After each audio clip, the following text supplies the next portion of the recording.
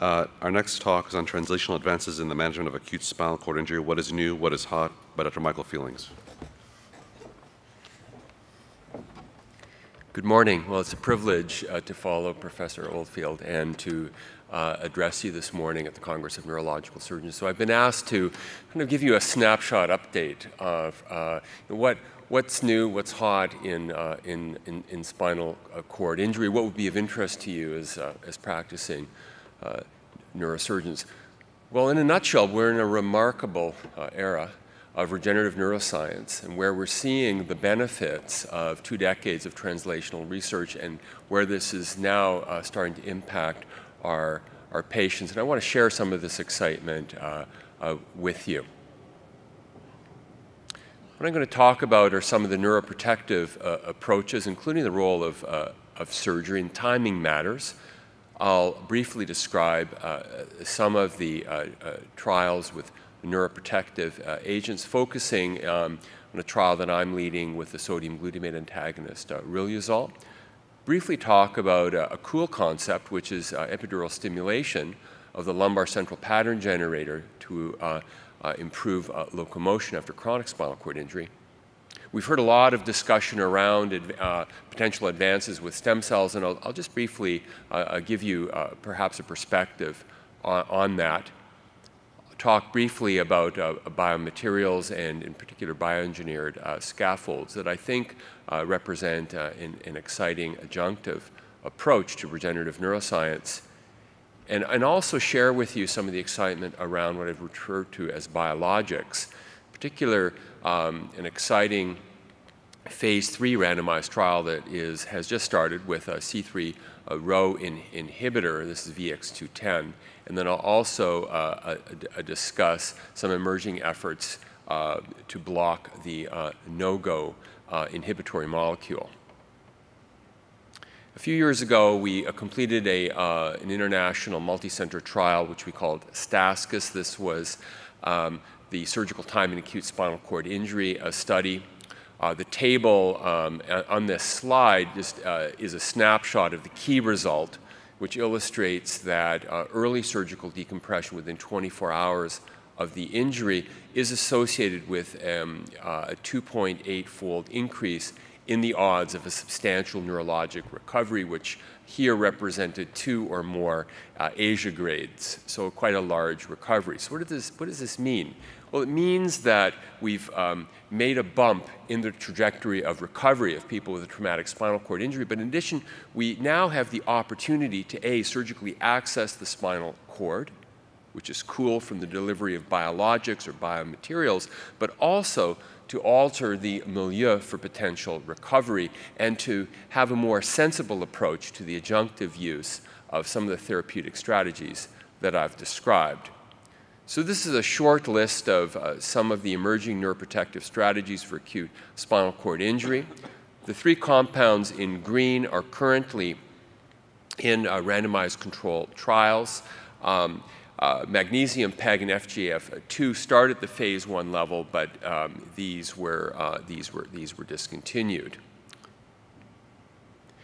This is a paper in Brain. This was the phase 2 placebo-controlled RCT of minocycline. Minocycline is an anti-inflammatory drug, and it's actually a matrix metalloproteinase inhibitor.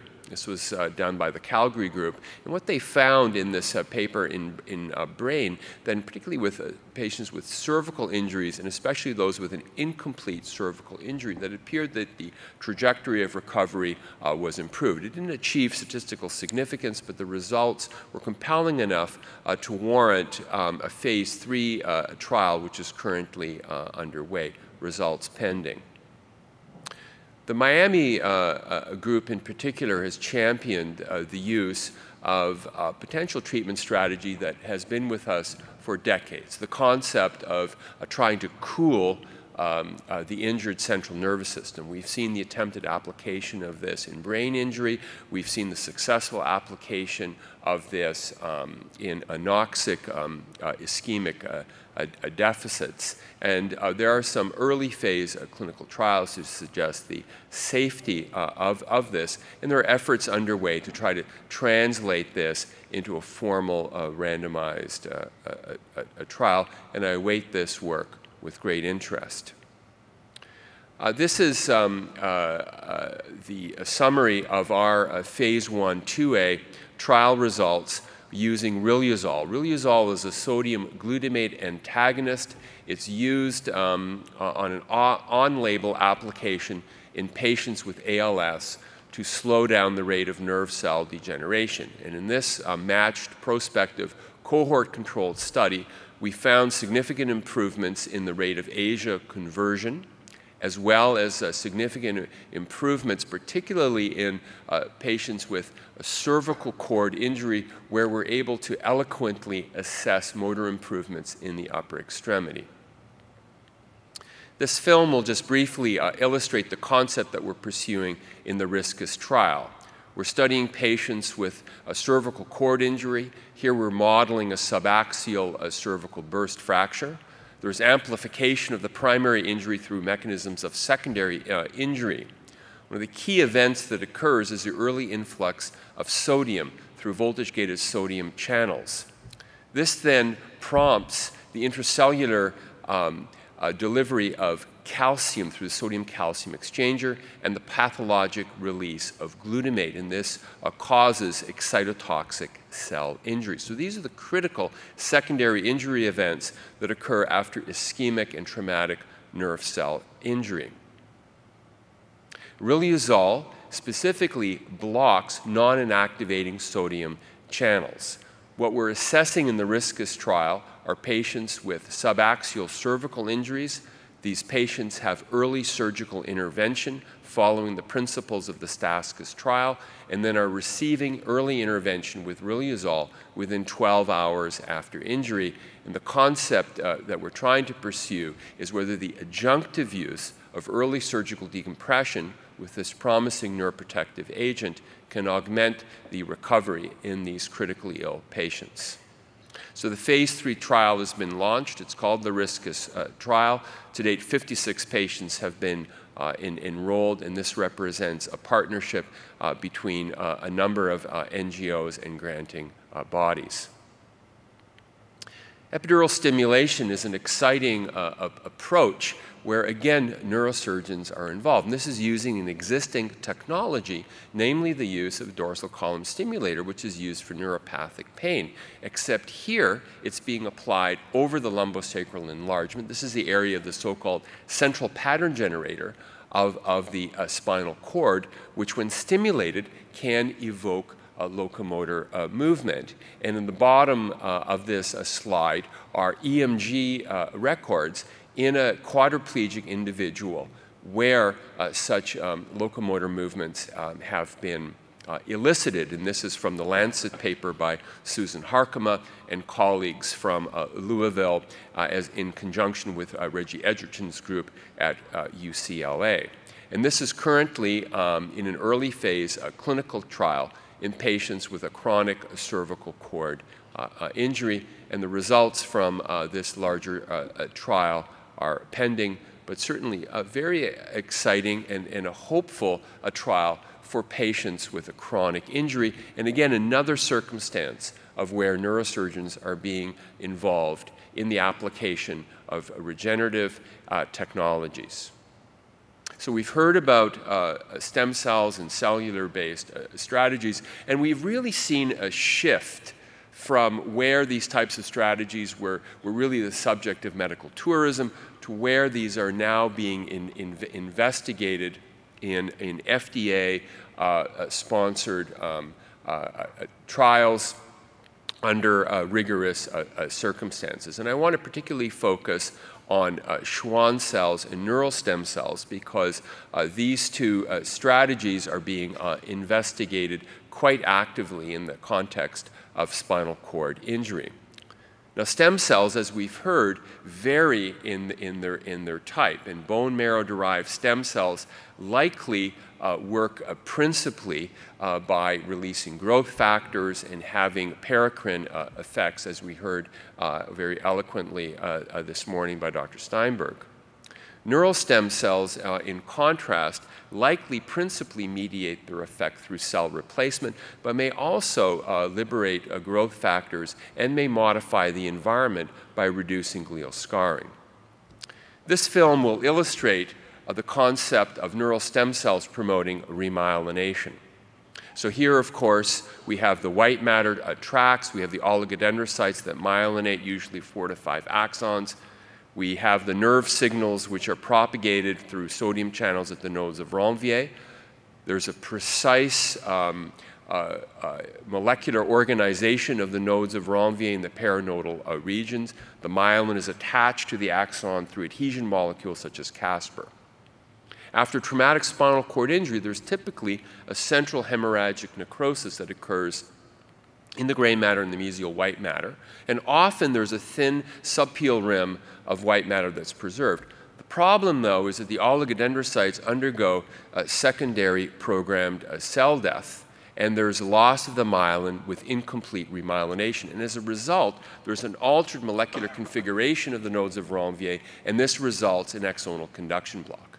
So the concept that is being pursued by a number of groups is using the intrinsic spinal cord as a scaffold and then injecting the neural stem cells. And the neural stem cells love the white matter niche. They're very good at migrating along the white matter niche, and then remarkably, these neural stem cells will propagate into oligodendrocytes, find their way along the axons, and can remyelinate these axons. This is one of the principal approaches being used currently in the context of spinal cord injury. And this is being applied now using a peripheral glial cell, the Schwann cell. This is some work by Takami et al. In Journal of Neuroscience, and this builds on the exciting work that had been initially championed by Richard Bunge when he was alive and leading the Miami project, and is now being moved forward by that group. And this is currently in 2 early phase clinical trials. Neural stem cells have been the subject of a number of translational efforts, and we heard this morning Alan Levy eloquently summarize one of the phase 1 trial results. And there have been some challenges. We saw that Geron and now most recently Stem Cell Inc. have struggled from a financial perspective, but nonetheless the proof of concept has been established. It's safe, it's feasible, and there's a suggestion of a potential early biologic results, and trials are continuing to move forward in this arena. As a complementary strategy, this morning I presented very initial observations in the first 8 patients who were transplanted with this PLGA biomaterial scaffold. And this takes advantage of the exciting work of Bob Langer at MIT. And the concept here is very sound. Spinal cord injury results in a central loss of tissue. There are often cysts. There's a glial scar. So the idea being to use a conduit that can bridge this tissue gap and also potentially modify the surrounding environment through the upregulation of permissive molecules such as laminin, as is illustrated in this immunophotomicrograph. And again, based on sound data, including primate data, and in a fascinating set of experiments from this PNAS paper, these scaffolds are complementary to neural stem cells. And wouldn't it be exciting if one day we could actually use a combinatorial approach to bring these regenerative strategies together? And this is, as I presented this morning, in an early phase clinical trial. But what about the challenge of the chronic injury? Here is a photomicrograph of a postmortem section through a patient with a chronic spinal cord injury. It shows centrally the myelomalacia, the loss of the tissue. This is surrounded by the glial scar. And there's an upregulation of a number of inhibitory molecules that prevent central nervous system regeneration or plasticity. And this cartoon very simply illustrates some of these key factors. In the myelin debris, there are various factors expressed, including NOGO, oligodendrocyte myelin glycoprotein, and MAG. These trigger the NGR receptor, which then leads to a downstream pathway principally mediated by a Rho, which is a key signaling switch. And the activation of Rho results in collapse of the axonal growth cone, and it also mediates an important pathway for cell death. So there have been efforts led by Martin Schwab and colleagues, more recently Armin Kurt in Zurich, to look at an anti-no-go antibody. And this is targeting one of the key inhibitory molecules. This is from Patrick Freund's paper in Nature Medicine, showing a recovery of the primate forepaw, significant recovery of upper extremity function, and the bottom right camera lucida drawings showing significant axonal plasticity. It's an initial phase clinical trial, the results of which have not been reported, and the most recent indications are that Armin Kurt is attempting to move this forward into a next phase clinical trial.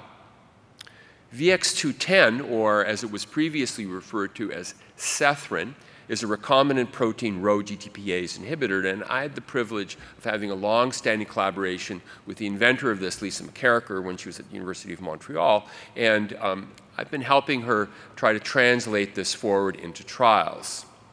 VX-210 is added in a fibrin sealant, and it penetrates the spinal cord tissue through a special tissue penetration sequence that's added to the molecule. And the concept of delivery is pretty cool. It's very simple.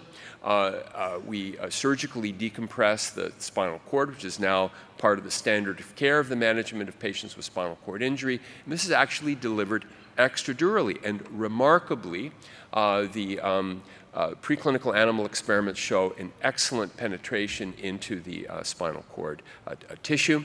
This is the results from the phase 1/2A trial previously reported, showing very promising results, particularly in the cervical patients with a dose-dependent improvement in function. And this is now, has just recently been launched in a phase 3 randomized control trial.